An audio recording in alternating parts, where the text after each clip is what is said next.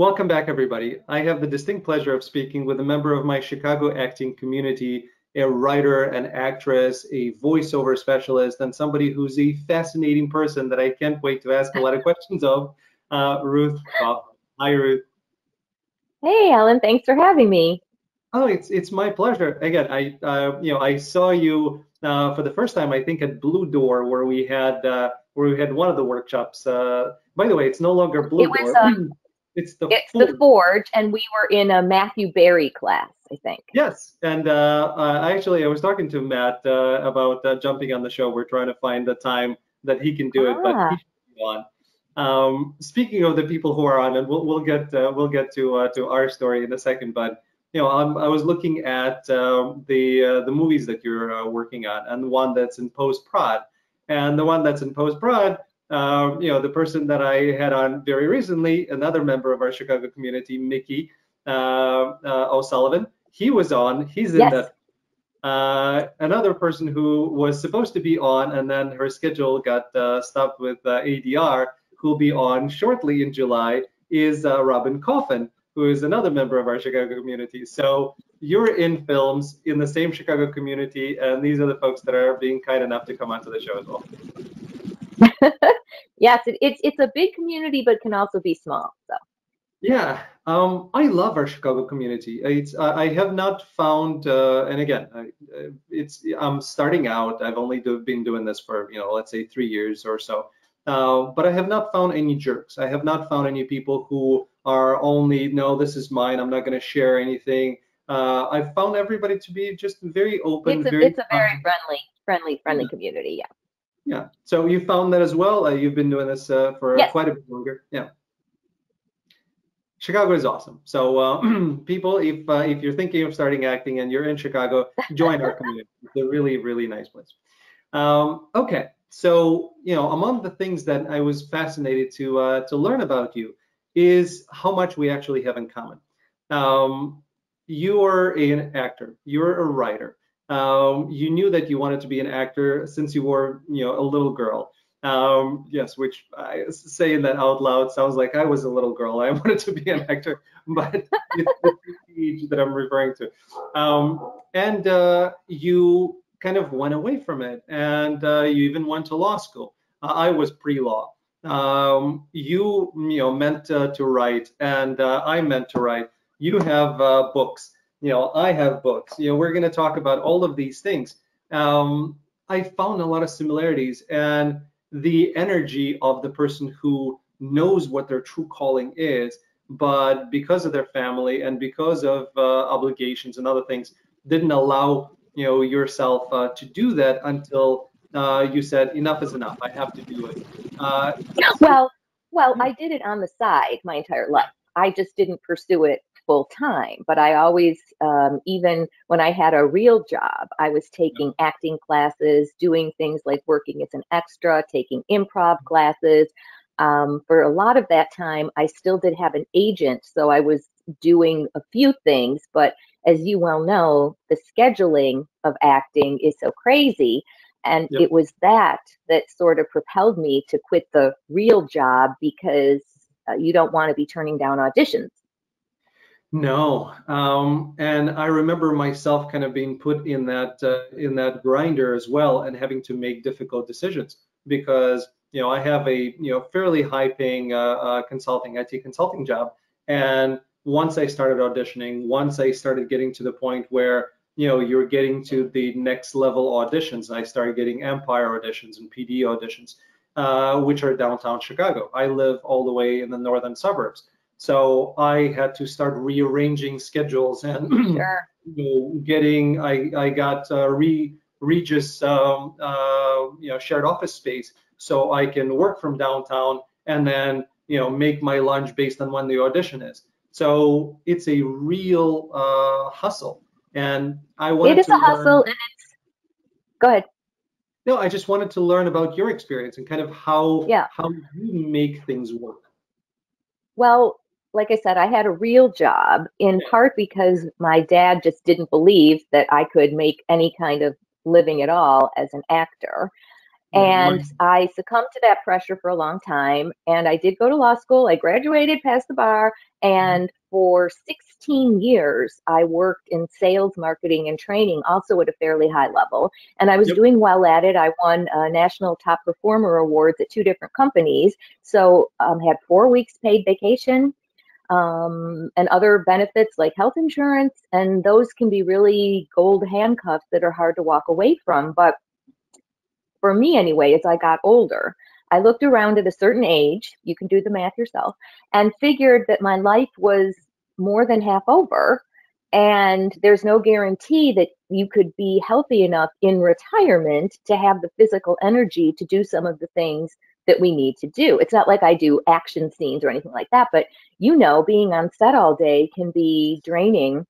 Or you might have to stand for a long time, or who know, I once did a commercial where I was standing most of a 12-hour day in shoes that weren't even my own. So, and I was excited to do the commercial, don't get me, but it's not like you're being catered to hand and foot and people are feeding you grapes or anything. So I had to decide the time had come where someday had to be now. And so I quit the job, Yeah. but I already had an agent. So I don't recommend people just sort of waking up one day being, I think I'm going to be an actor, and then leaving a job with no, I already had headshots. I already had, like I said, an agent.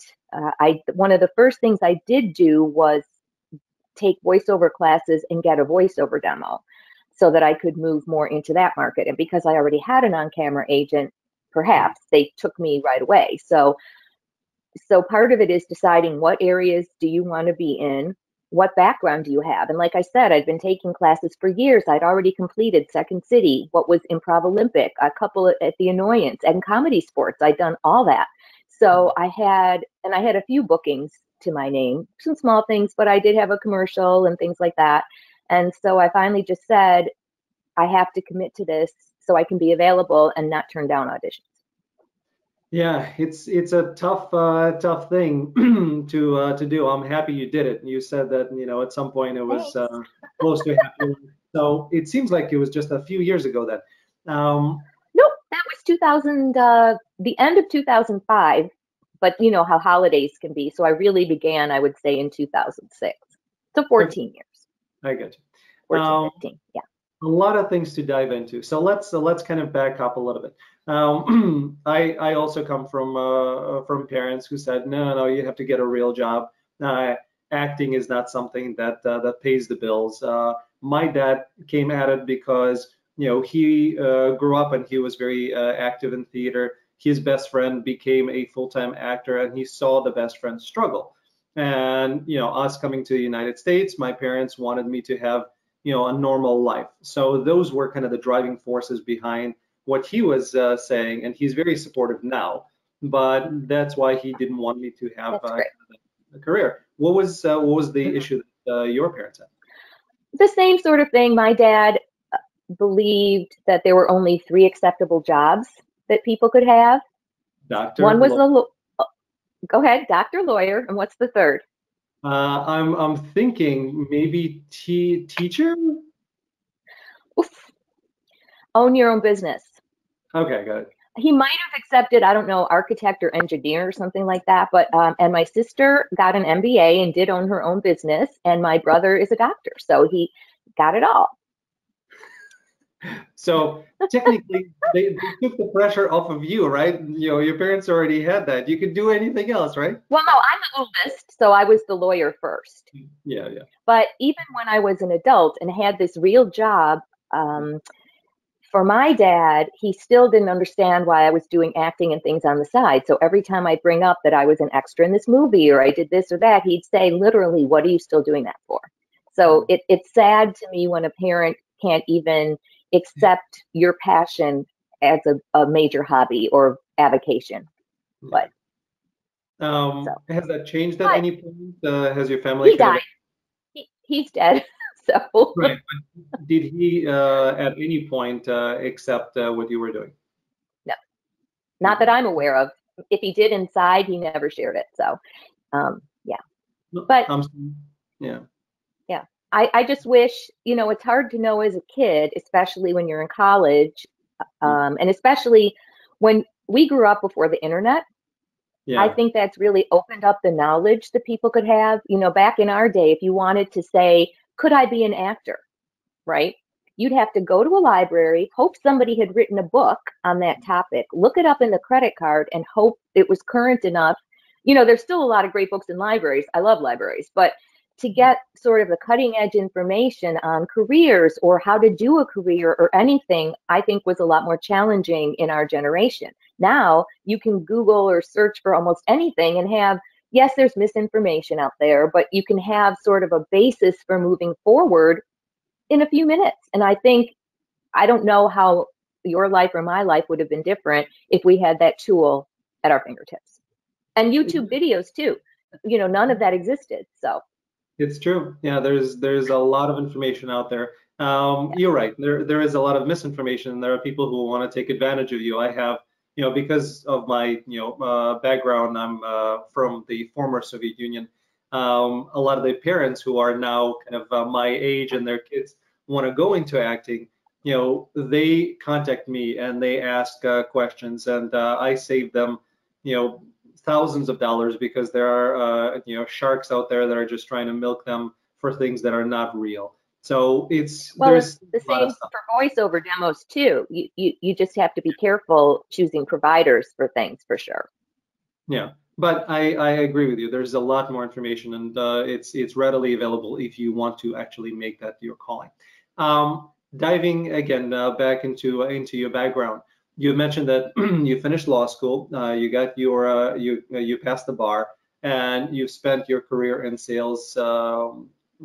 Was it tied to law, or you decided not to practice law and went into I, sales? I I first had a job for a few years Mhm. selling radio ratings to advertising agencies. Yeah. So it was more in radio and advertising. And Mhm. then for 13 years, I worked in a job that you had to have a law degree to have. So, Nice. Got it. yeah.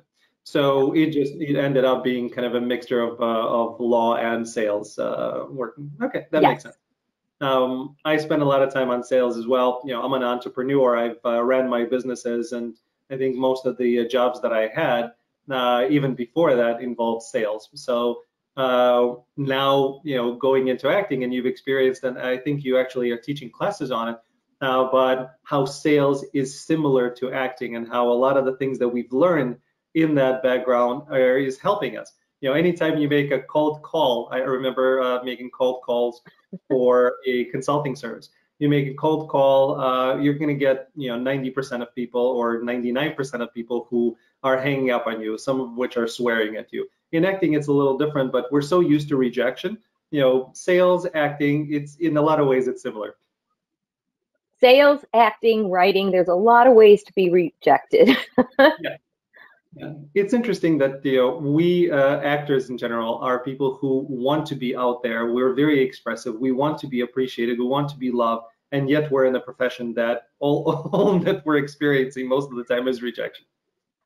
Yes. Well, as many people say, and I'm sure you've heard this, our job is auditioning and bookings are sort of the icing on the cake. So, Yeah, I heard that, and the first time I heard it was a number of years ago, and it didn't click until I started doing it. And then you get into that mode of like, yep, that makes sense, and it's much easier that way. All right, so I want to talk about your extra work because you've mentioned that as you had your full-time job, the way for you to continue working and doing your kind of passion was to do extra work, was to take classes. So I think you've been extra on 70 movies at or least something. 70. Yeah. Yeah. At least 70. I have a list and I could double check, but I think it's closer to 80. But yeah, because I could use one vacation day usually for my real job to do that. In Chicago, So I did a again, lot. right now in Chicago, there's a lot more things being shot. Well, not right now, as Right. in currently in COVID times, but in general, in a space, there's a lot of stuff being done. When you started out, in terms of the type of extra work, what was Yeah. available? Because I'm not sure what was Well, actually. A lot of feature films. My first one, I didn't know extras could get paid. So my first one was Ferris Bueller's Day Off. I'm in Oh, the parade, but you can't see me. And this is when I started to decide I had to learn more about acting, because this is literally what it was. The paid extras line stopped here, and okay. then there was me. So the person standing right next to me, and it's true that extras don't get paid a lot, but the fact that I was doing the same thing for completely free and the person right next to me was getting paid was like, I got to investigate this Yeah, again before the internet. So then I, of course, didn't work for free, except maybe on occasion for a friend. But yeah. yeah, so I did a lot of it because it was something I could fit into my schedule at the time. And they were always looking for people. So I did a lot of feature films. I also was an extra in Florida for a Burt Reynolds thing. And I actually once in Lithuania. So Oh, that's amazing. And as an extra, that's kind of cool. as a featured extra, yeah. I'm a super Highlander fan, Highlander, the TV show. Yeah, And through that, I got to go to Lithuania and be a featured extra on Highlander 5, The Source. very cool. Well, there can It be was only very one. cool. There There can be can, only one. yeah. I have a Highlander. picture somewhere, but yeah, it was super fun. Um, Cold, but super fun. let's talk about featured extras because as again starting out in acting on Yeah, more of a full-time basis about 3 years ago for me, what I heard all the time is don't do extra work, because if you're doing extra work, then you cannot be in that world for at least a sure. couple of years. So I stayed away from it. I understand Well, why. but that's why feature films were a good idea, because at my level, especially back then, the chance of me getting an audition for a major motion picture, Right. like one of the Batman films, or I'm trying to think, or like Public Enemies, even, at that time, I probably, not going to happen. So I didn't see that that was an issue. For the Chicago TV shows that sort of sit down here is a whole different story. So featured extras, you got a Mhm. chance. Was it the speaking or it was just the being more Well, visible? extras don't speak. Right. Once you speak, you're technically a principal. Okay. So extras don't speak. But featured, in my understanding, and the things I've done, means that you're not sort of sitting at a table in a restaurant over there. You're either right with the principal, or the shot is just of you and maybe a couple other people. I'm sure different people have definitions, but that's my understanding of it. Now, I would never put that on my resume. Right. Even back then, I wouldn't do it. I maybe it's a little bit different now, but back when I used to be an extra, it I know that many casting directors and agents don't value that. I think it is a good education for beginning actors to see how different stars are on set, how set etiquette works, all that kind of stuff. But Mhm. I just kept doing it because I wanted to hit 50. Yeah. Well, you certainly did. That's very cool. So, Yeah. And then what did? I wrote a novel about it. Yes. Yeah. And then the follow-up is it available already or it's about to be out? Yep. No, they're both on Amazon. This is the so I wrote My Life is an Extra, some of which may be true, only my hairdresser knows for sure. And then I wrote My Life is a Star, which is mostly more fiction, because I would not say I'm a star yet. So, but they're two novels I wrote because I felt I had some knowledge of the industry that I thought would make interesting books. Yeah. Oh, it's great. We're definitely going to post them below the video, so Oh, people please thank you. check them Thank out. you. Oh, thank you. What did you learn as an extra? What are some of the acting ways that now you're utilizing as a not quite star but a real working Mhm. actor? Well, but I still would say, in my experience, for most things, principals and extras are treated differently. So it doesn't really translate as much in my experience.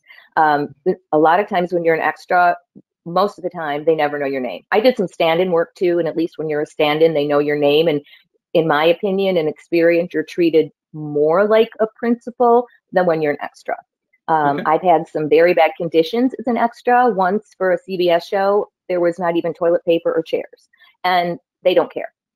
So Okay. at least in my experience, I don't mean to speak for the global community. So, so often extra work, I would honestly, most of the time, I would call it grunt work. Okay. You're paid less, even if you're on set for the same amount of time.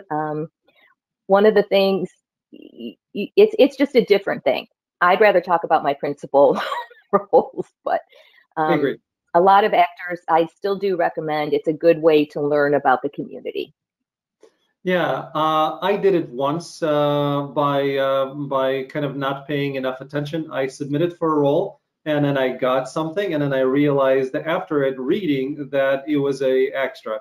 It was for a ComEd commercial, and it was a great experience because I got to see what a big commercial set looks like and how many takes the principals have to go through and how Exactly. many times and how what the director says and how they ask them and how do they try to take, and it's that 30-second spot takes hours and hours to shoot. So it was a great educational experience for me, but that's the only extra work that I Yes. have done.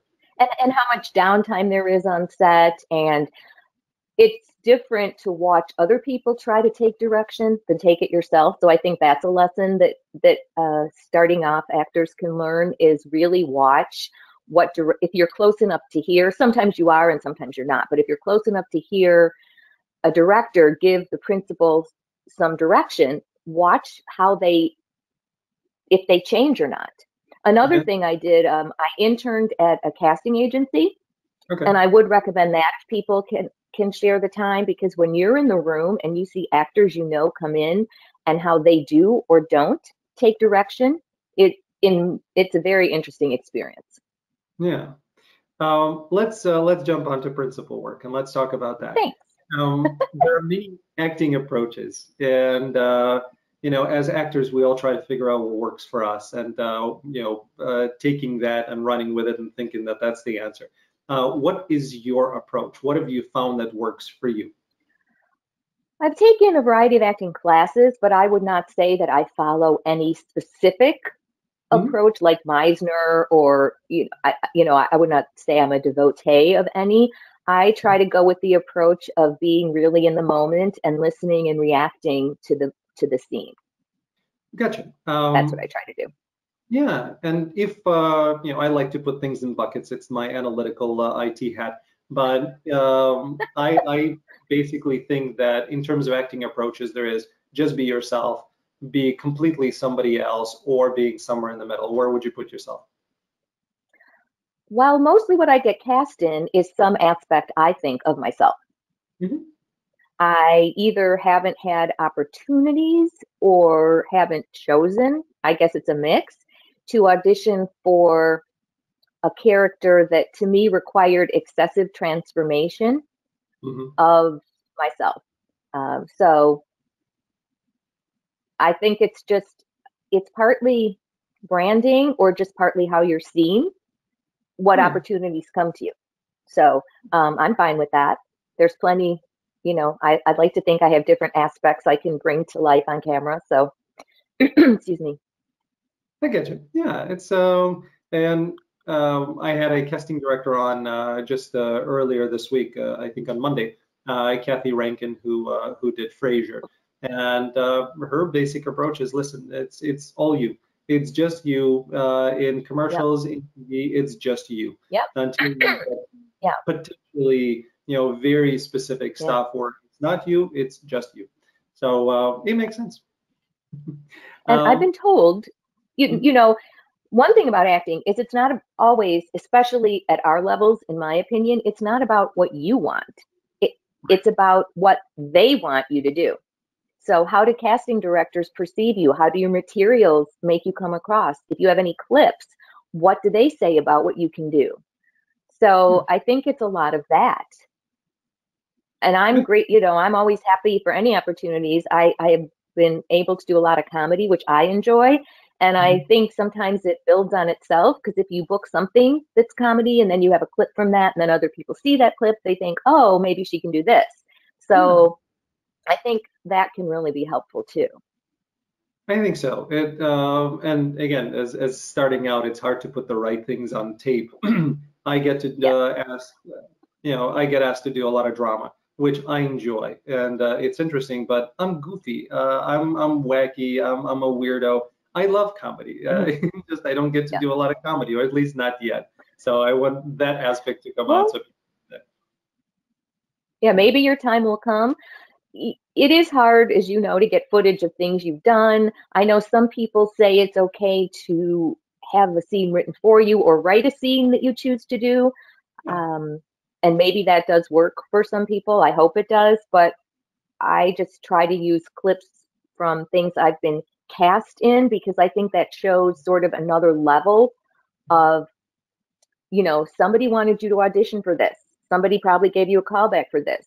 Somebody booked you for this. You did the job. The project came out, as opposed to, I'm going to do this for myself. Now, creating content is great, and a lot of people do well with it, but I guess I just like the sort of the vetting process of having something from an actual project, no, if it makes possible. sense. Yeah. Well, listen, if anybody is watching and they're watching this YouTube channel, they get to see the real me, so then they'll see the different aspects of Yeah, there you go.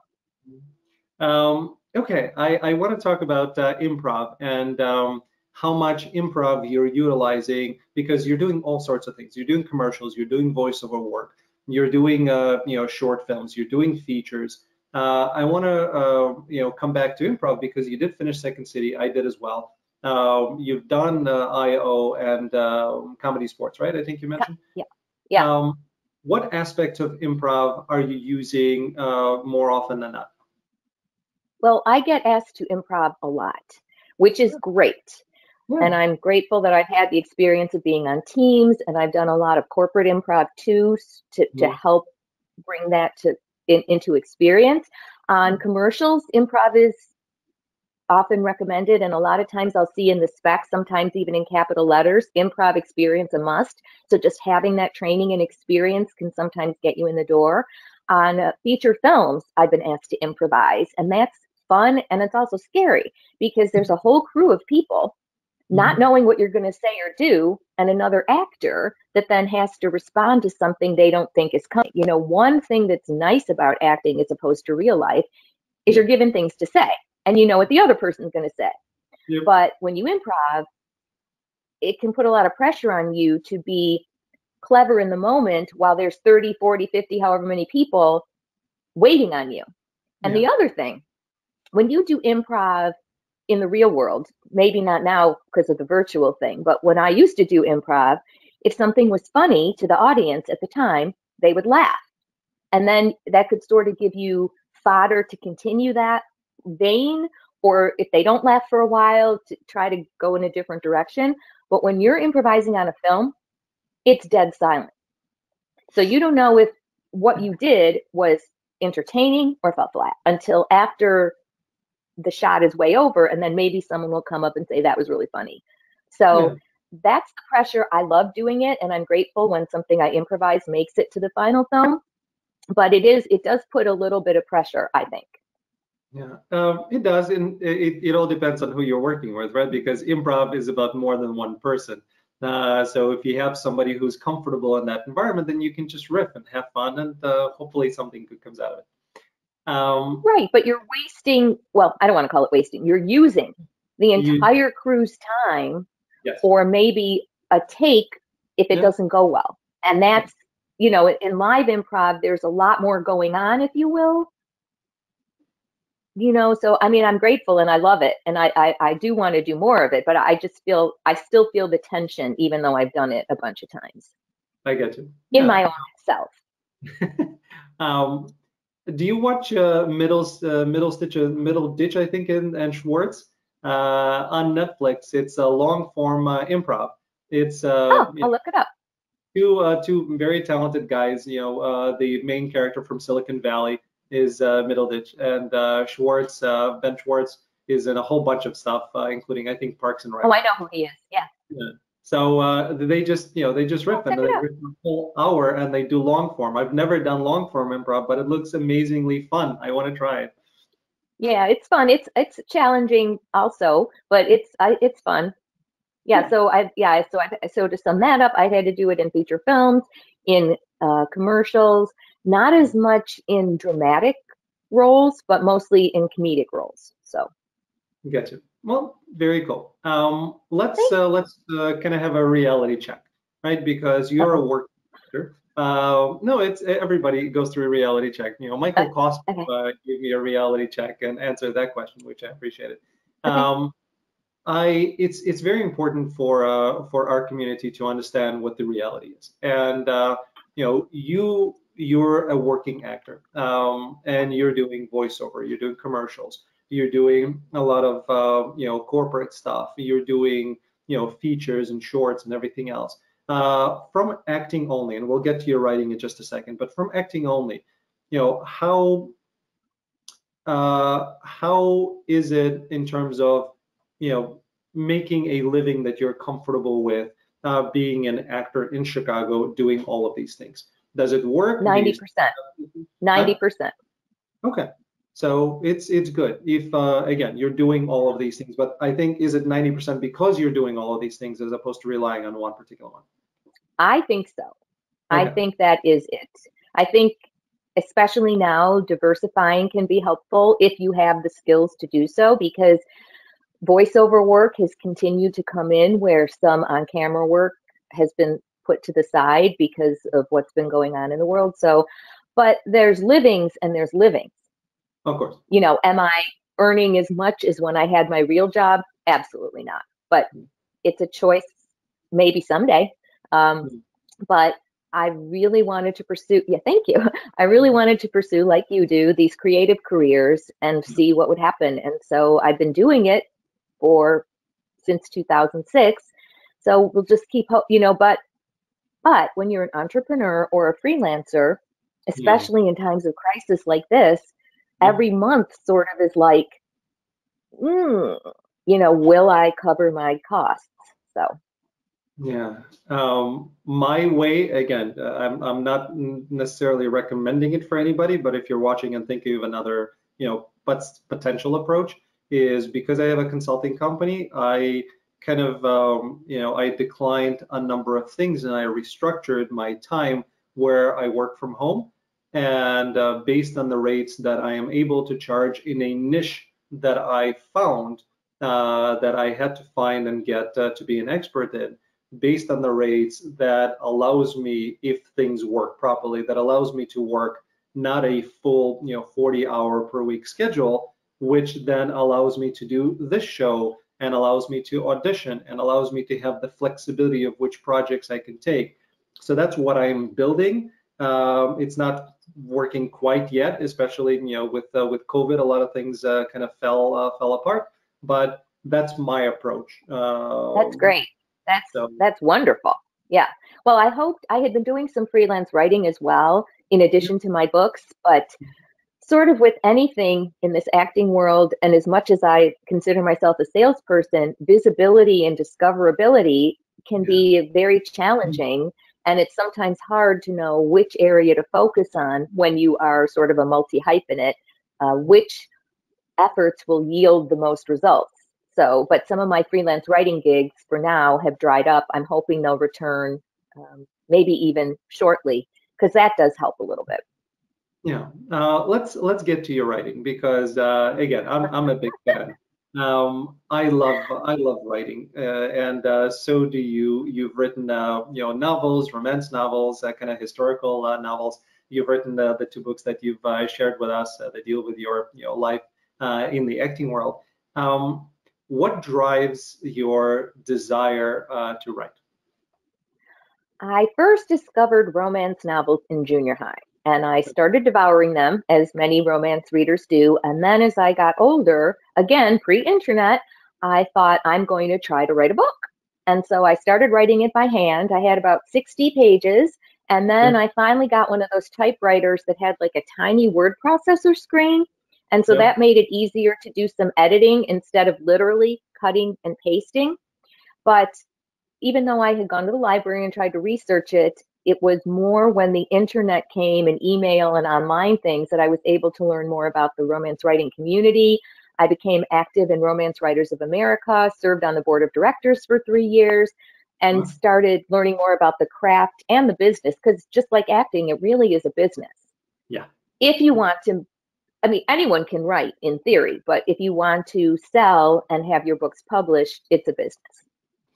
It's true. And did you, I think you self-published, or did you publish anything through a publisher as well? Well, right now I have 3 novellas with a small press. My initial dream was to have a traditional publishing, and I submitted many times. I had 3 agents, including one from William Morris, and and I was just never able to get what they call the call. So eventually, when I saw that some of my colleagues and friends were self-publishing and doing well with that route, I thought the time had come. My first book had won a national contest at the time, and I had geared it toward a specific line of a specific publisher. And because this contest at the time had such a big reputation, they requested it right away. And then a year later, they sent what's called a revision letter, which means they like it a lot, but not enough to give you a contract. So I made what I thought was all the changes that they wanted.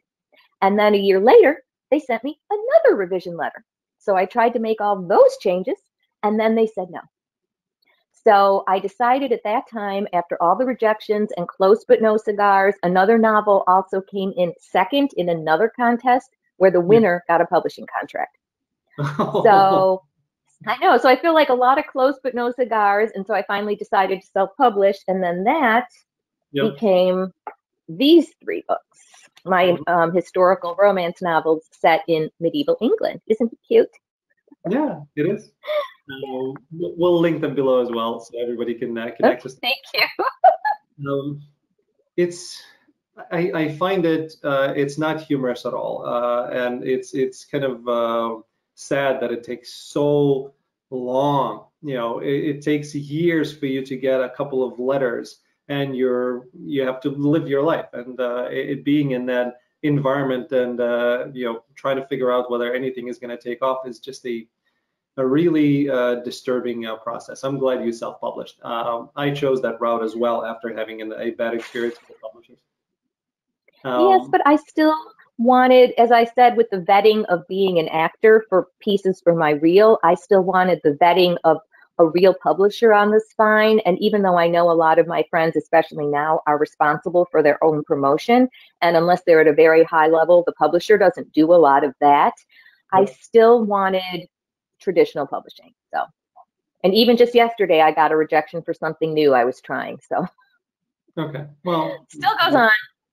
It's par for the course. And the other reality check, and here's my reality check, right? So, I'm a poet, and I've been writing poetry since I was 7 years old. So I took 100 of my poems, and I published it first through Balboa Press, because they said that, hey, we're going to get your books in the stores, and it's going to go great, and pay us this much money. And then I saw that it was not happening, and there were a lot of, well, we didn't actually say that type of thing. So I said, okay, bye-bye. And I decided to do self-publish. And when I came out with my kind of self-help book, I self-published. The reality check is, if people think that we're looking at J.K. Rowling and she's a multi-millionaire, and all you have to do is just write something and people are going to gobble it up, maybe. No, but no. For me, maybe I got a couple hundred people that read the book. So I get checks at the end of the year that my accountant laughs at. It's like 27 cents or whatever is my residual. What has been your reality check experience in writing books? Well, some of that too.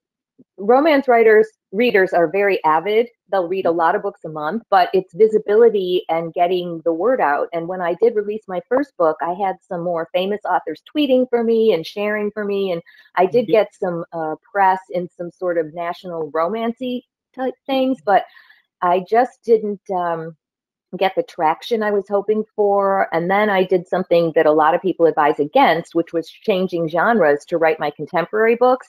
Because while a lot of authors can do that, especially for self-published. Now, what my understanding is, you should have a lot of books out in the same genre.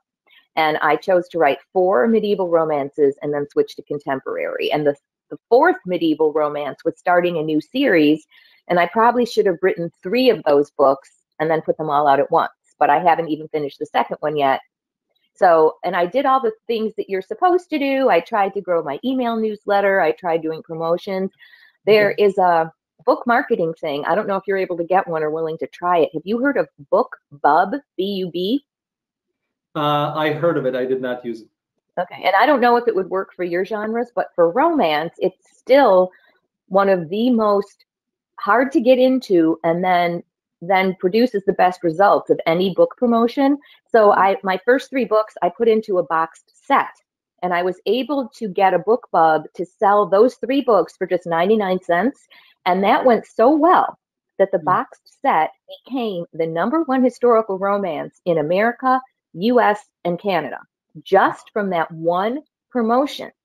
Okay. It cost $600, $700, $800, but I earned that out, of course. The trouble is sustaining that and constant promotion and the learning curve for Amazon ads and Facebook ads and maintaining all of that, which I just have not done. Because everything takes time. And I was talking to... money. And money, absolutely. And, you know, I still get calls all the time of, hey, you know, your book and the Inspire book, which has been out since 2012, your book is amazing and people love it. And, you know, pay us $1,500 to promote it in Germany at the book fair. I'm like, yep, I get it too. Yeah. Well, every author, I'm sure, you know, they're trying. I was talking to, you know, one of the books I really like is by Don Miguel Ruiz, and it's the 4 Agreements. Again, it's in the self-help kind of space. And I was talking to his son, who said, listen, you know, when we started out, we were just going to libraries, we were going to meetups, we were going and speaking in front of 2, 3 people, and you get started. And as you kind of continue developing that, that's when things start picking up. But all of that takes, you know, aside from writing something that's actually good, it takes a long time. Takes a long time. Yeah, and as you know, you're doing acting, you're doing a lot of other things. I don't know if we have enough time to kind of dedicate to, you know, knock on that door. So.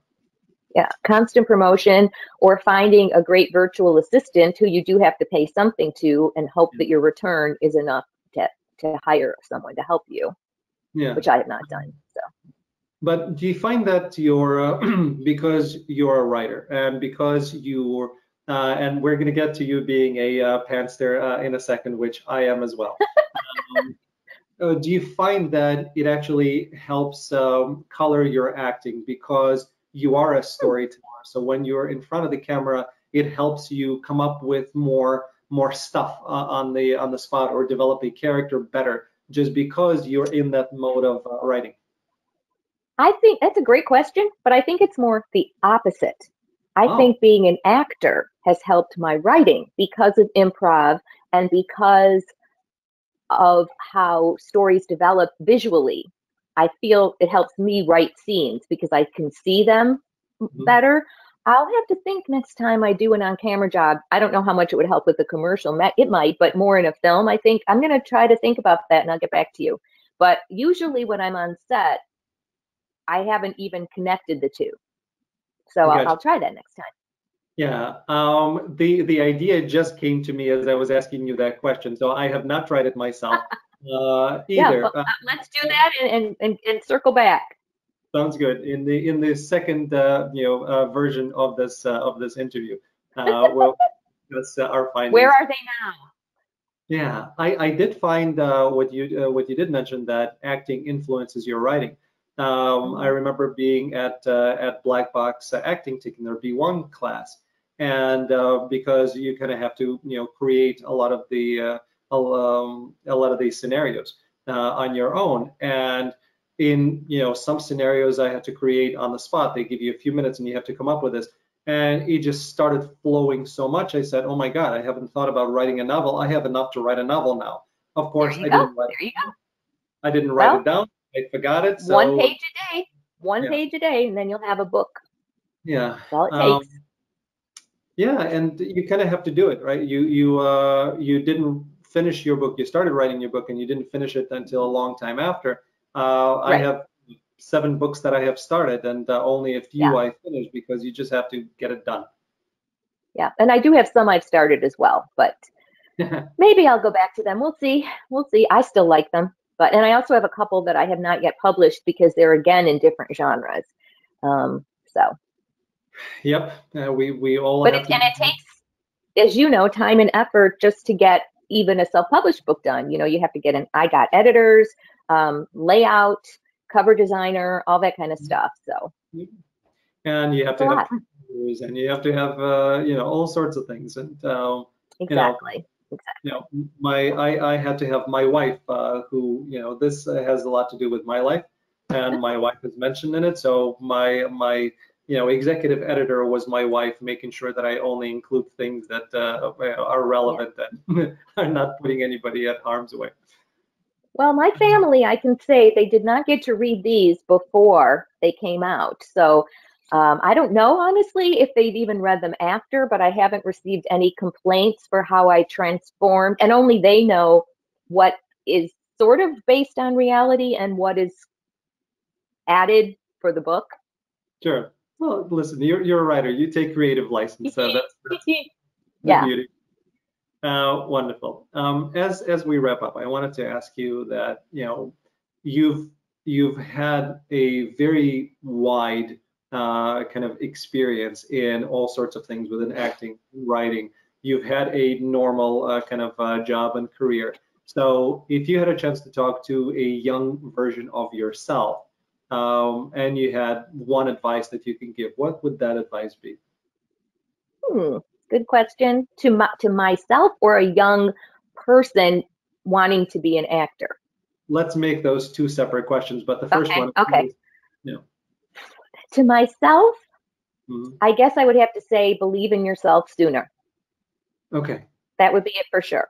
Because when people are telling you, I was also teased a lot as a kid and bullied. And so when everyone around you is telling you how ugly you are or how weird you are and things like that, and then, people, I don't think people should support people falsely either. But when the feedback that you're getting is not good, it's hard to sort of push past that and still believe this is what I want to really do and I can be good at it. So I would say to my younger self, believe in yourself and trust yourself sooner. Okay.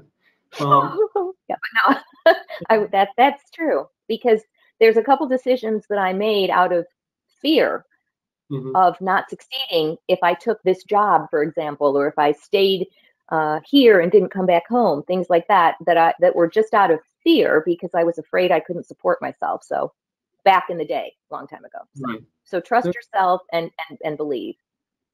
Good. Oh, And and then to the young actor, I would say one thing I did do, which I think was really good, like I said, was start preparing right now. If you want to be an actor, there's something you can do today to take a step toward that career, especially with the internet. There's free courses, there's free everything. Again, sort the wheat from the chaff, but the sooner you start preparing and learning the craft and the business and developing the skills and materials that you need to have an agent, to get auditions, the better off you'll be. Because it's really hard to wake up, let's say, in your middle years with no experience. It's hard enough when you have some training and some background in jobs. I'd also worked at a couple radio stations, so I had a little background in that. But if you have no experience in the industry, it can be really hard just to wake up one day and be like, I'm going to be an actor. that's sad, and it's a great advice. But that's sad when you're starting out in your middle years. Like I did, like you did.